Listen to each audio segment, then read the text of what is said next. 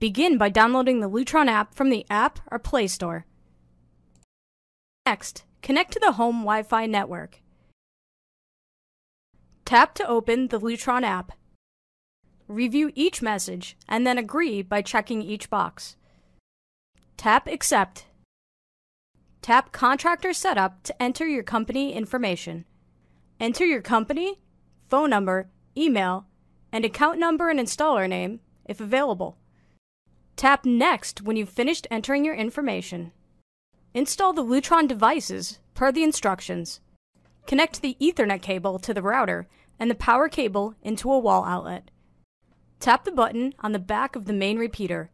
Note, if the app discovers more than one main repeater or bridge on the network, it will prompt you to select the desired one. Let's start by adding the first device. In this case, we will be installing a plug-in dimmer. Locate the installed device in the home.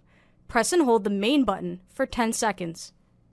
Next, you'll need to select the room where the device is located. Since this device is located in the living room, tap Living Room. Tap Next.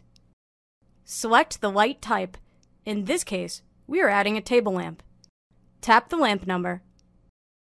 Tap Next. You did it! The first device has been added.